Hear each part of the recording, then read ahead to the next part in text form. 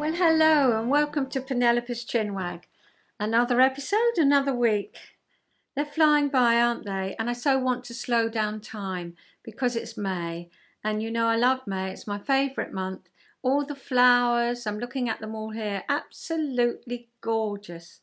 In fact, the little film at the end, we went and visited Goodnestone Park, and I'm going to tell you a little bit more about Goodnestone Park, the history of it, and the surrounding area next week. But just for now, we went there and had lunch, and I took some flowers. I thought, well, last week it was flowers from my garden, and this week it's flowers from Goodnestone Park. But you can't have too many flowers, can you? So that's what the little film is this week. I hope you enjoy it. We've got a fascinating fact about ants and how they clean themselves and what that can mean for engineers. We've got some looking back in history with Mum, 1920 to 1930. So I found that quite interesting, found out some new things, and I'm going to have a little chat with you now. So that's about it for this week. Oh, just a little bit of, yes, I did do a little bit of cooking, and I'll tell you about that, when it comes. So where to start? Well, as you can see, Tilly's settled herself in. Because, you know, hares, they're solitary creatures. They're not like rabbits. Rabbits live underground, or maybe 20 of them all together in a warren. But hares, no, they're solitary, and they just make a little dent in the top, in the grass, and that's how they haven't got the safety of underground. So actually, she's really she's landed on her feet, let's put it like that. She feels safe here. She's enjoying herself.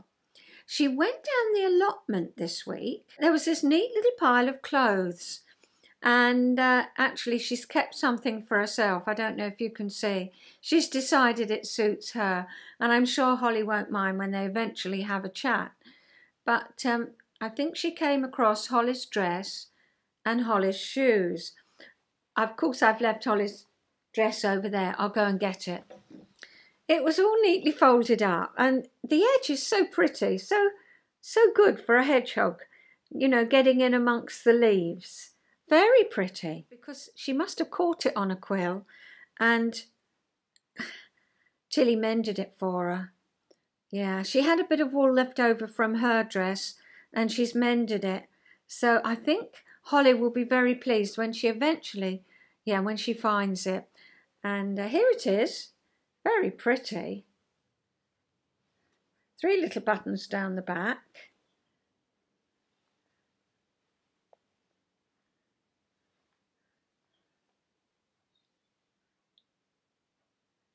The leaf.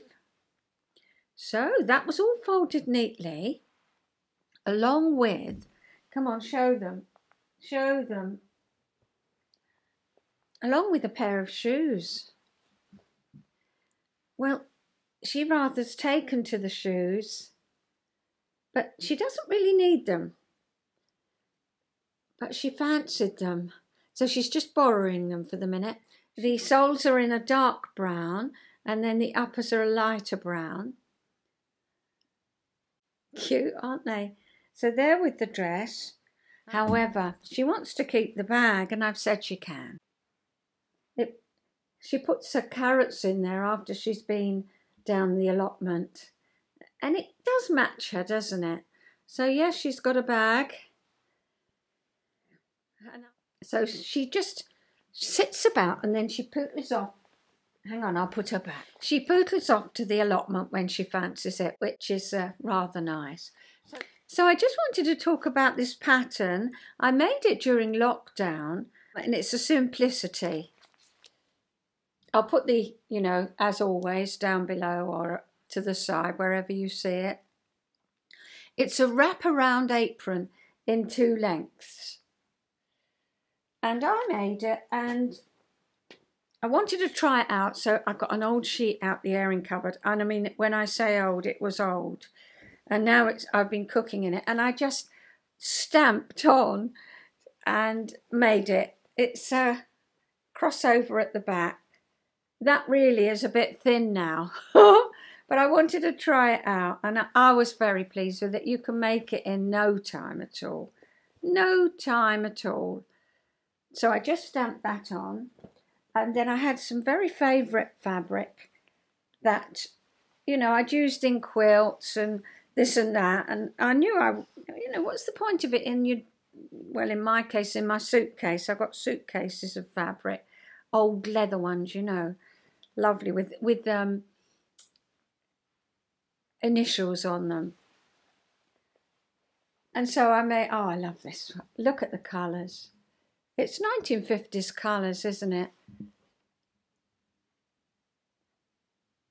It's beautiful. So I made this crossover pinny, and I think I must have worn it when I was cooking, and somebody said, you know, is it a pattern? So there's the pattern. Yes, I'm wearing the, oh, I've forgotten the name of it now. It's a Tilly and the Buttons pattern, and I'll put it on the screen. I was never happy with it.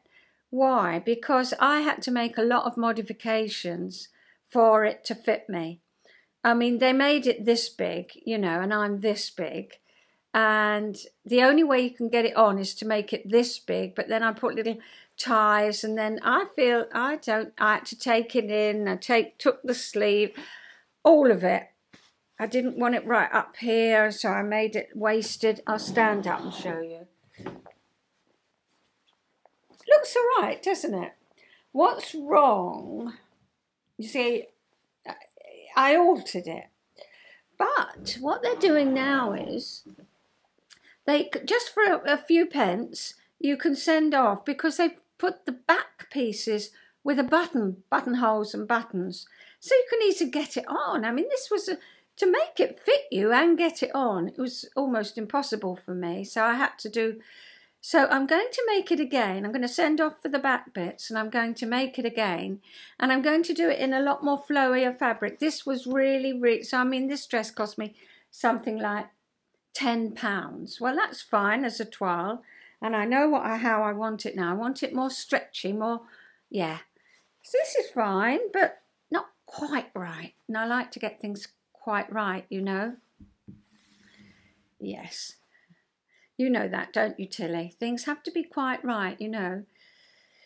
Anyway, that's it really. That's it for my little chat this week. I'm still knitting Pete's jumper, and I'm halfway up the second sleeve. So all I've got to do is just that half a sleeve, sew it together. But I'm not in a rush, because the wool isn't for summer. I just do it, pick it up when I fancy it, you know. So I hope you're all right. I didn't introduce myself, did I? I'm Penny. I live in the southeast of England with my husband Pete and my 4 chickens, and they're all well at the moment. Mum sometimes makes an appearance, which she is this week. Pete sometimes does. And he was telling my daughter a little story. It just came out about him and his link to Woolworths. I said, you must tell that on Chinwag. So hopefully we'll get that up for next week. So I'm going to say cheerio for now, and I'm going to put the fascinating fact up.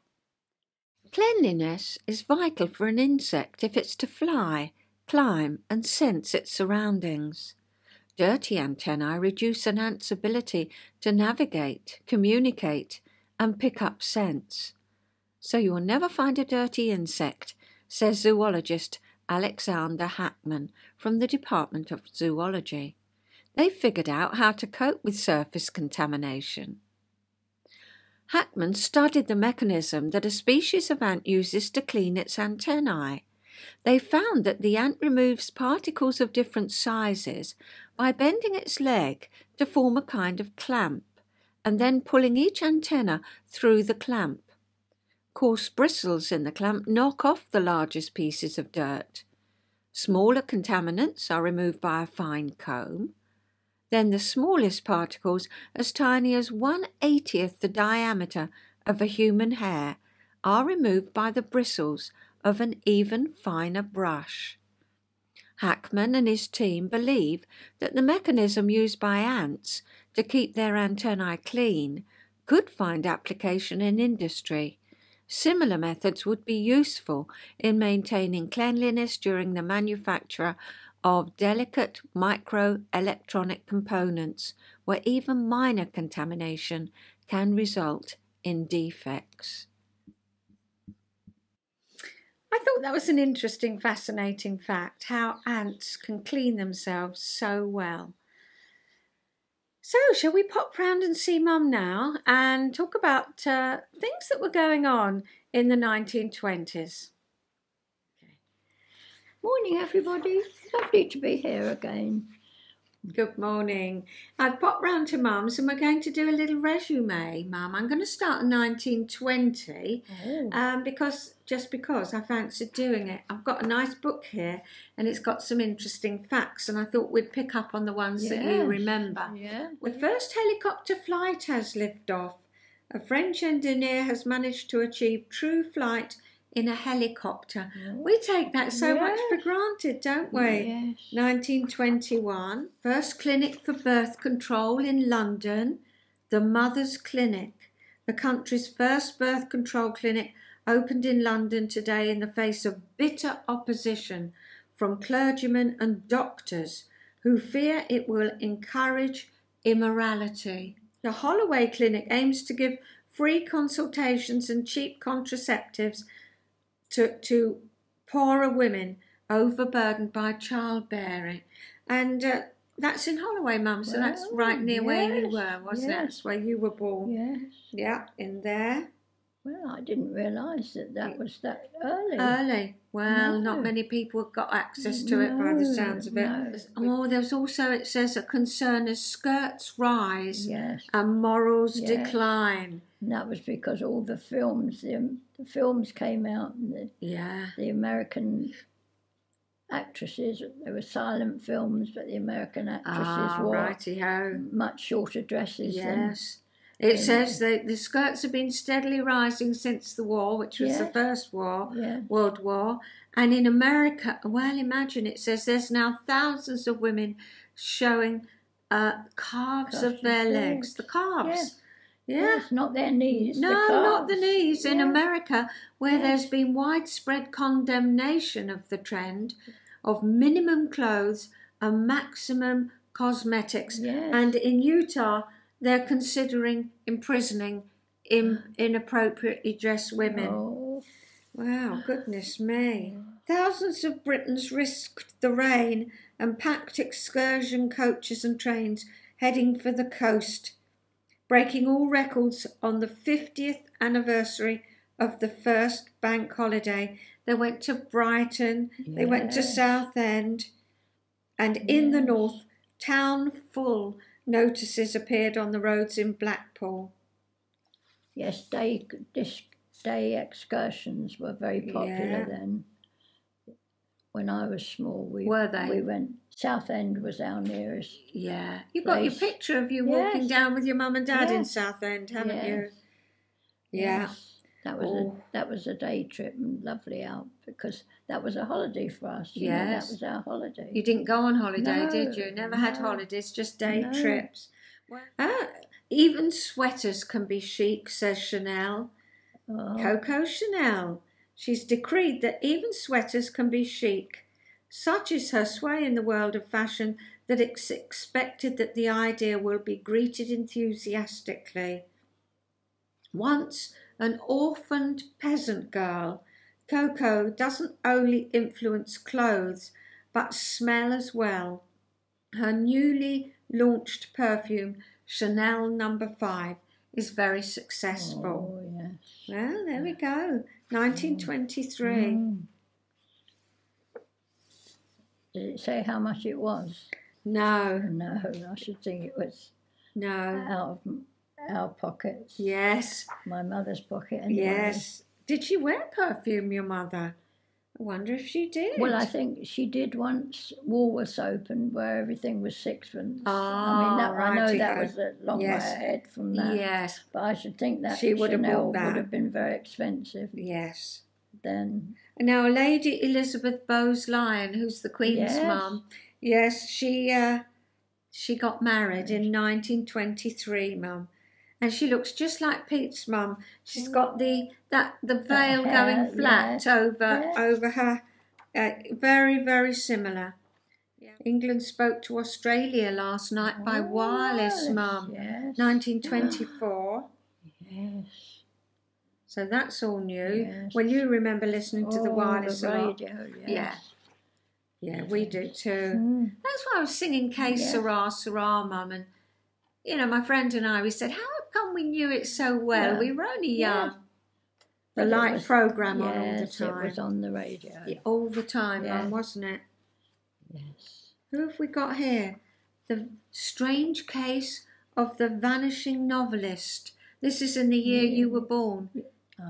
That's Agatha Christie. That's it. Yes, Agatha Christie, Mum. Yeah. She took herself off to this hotel in Yorkshire, and she was missing.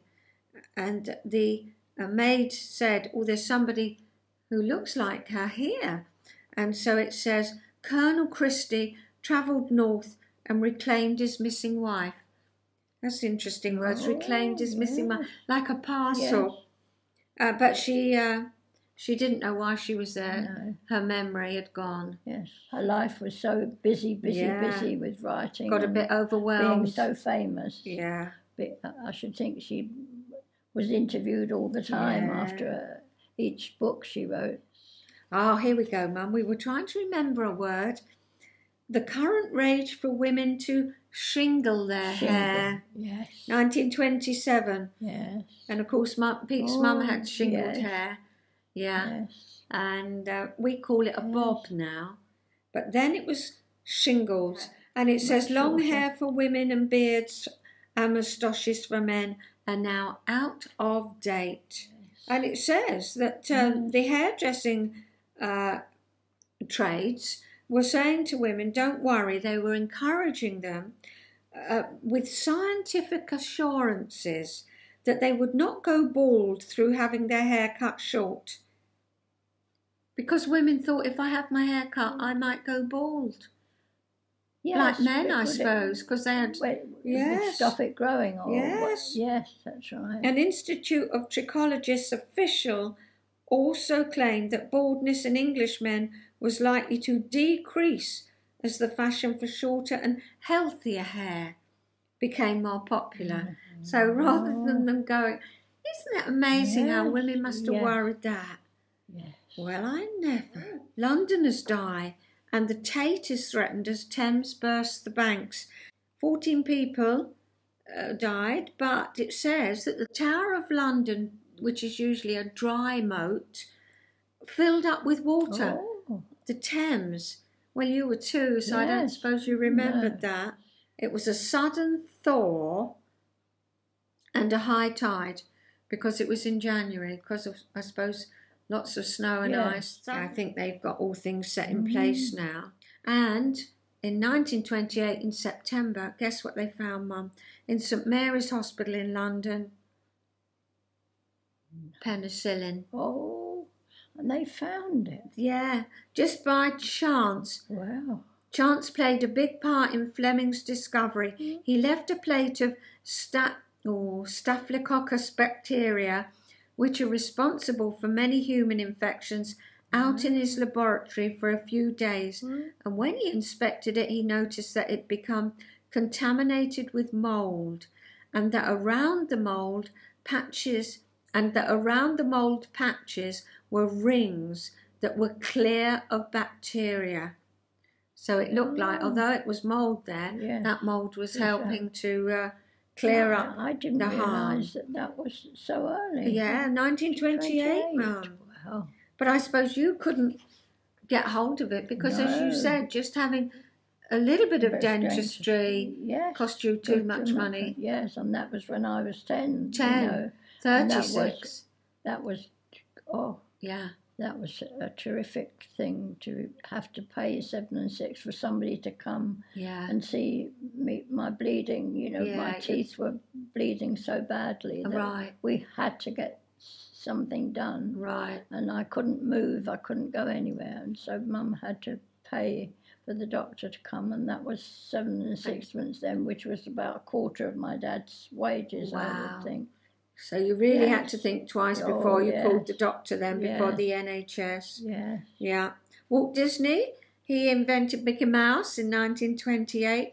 Oh, doctors in midnight rushed to the palace, Mum, because the king's condition worsened. So who was king in 1928, Mum? King George V. Oh, righty-ho then. He was poorly. April. Birth of Queen Elizabeth II on the 21st of April. Yeah. 1926. Yeah. Yes. And of course you were born in June, weren't you? Yes. We've got traffic lights, Mum, in 21 provincial towns, and in earlier this year in Oxford Street, traffic lights were tried out, and it says they were a success. So it says the traffic was able to keep up an average speed of 10 miles an hour. 10! But it says that the minister notes that lights may be unsuitable where horse-drawn traffic abounds. And you told me that crossing the road when you were a little girl was quite frightening. Yeah. It was the start of all the mingling of the horses and the cars. There weren't any zebra crossings. Zebra crossings then. No. So you said it was quite frightening crossing the road. I was always brought up to ask somebody to see me across the road. Oh, righty-ho.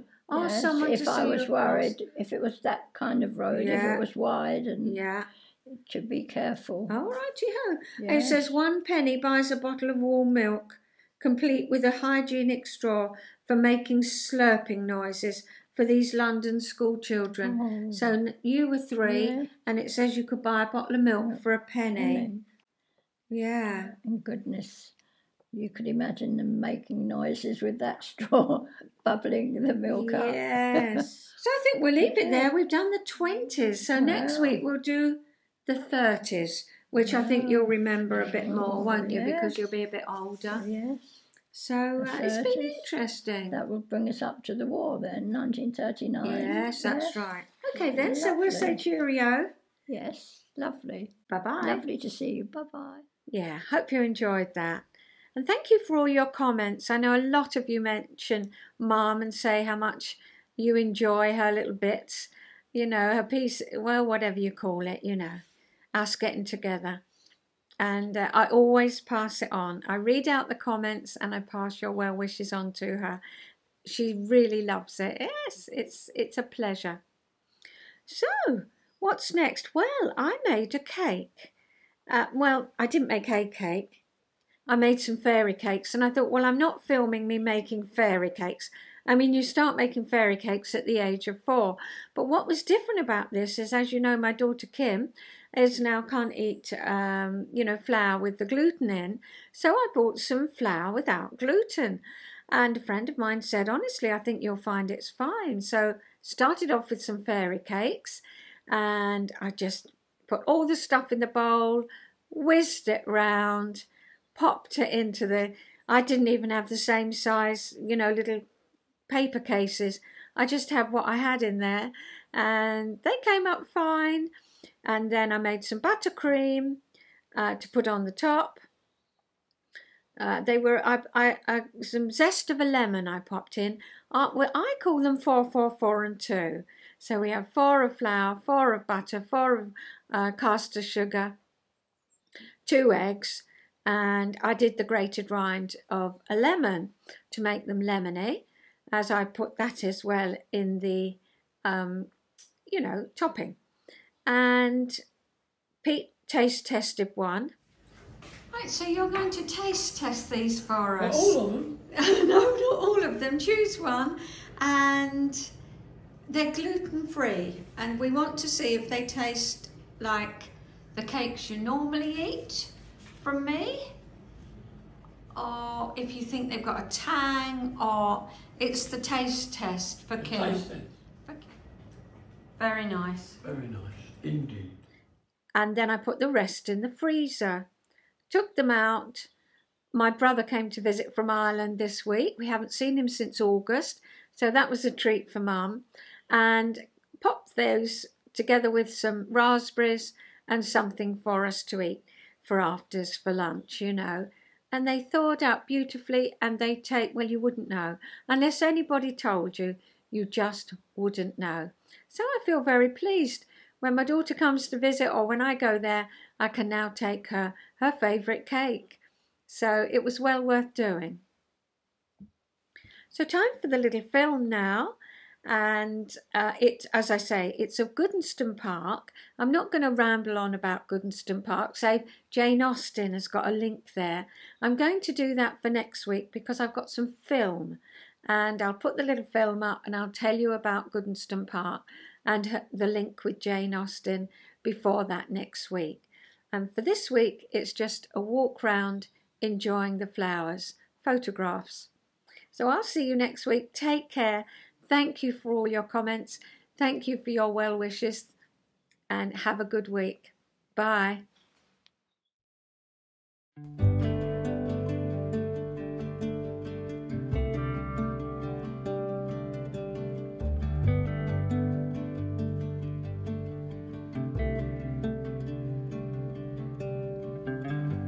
Straight cruising, headed for a bruising.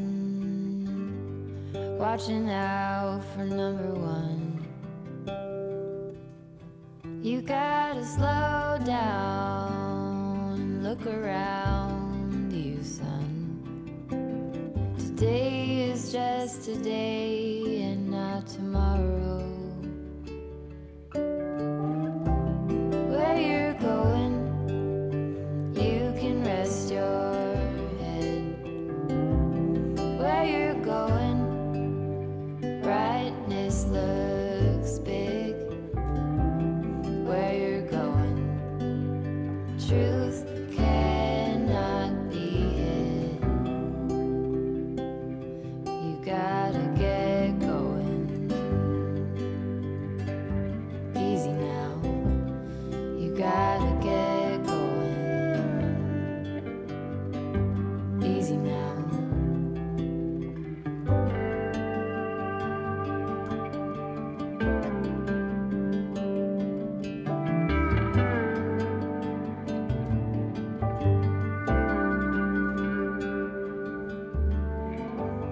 Hard working so you can be deserving of the rest that you are given. You gotta slow down and look around you, son. Give a lot and live a little. Work with what you got. Where you're going, you can rest your head. Where you're going, brightness looks big. Where you're going, truth cannot be hid. You gotta get going. Easy now. You gotta get going. Easy now.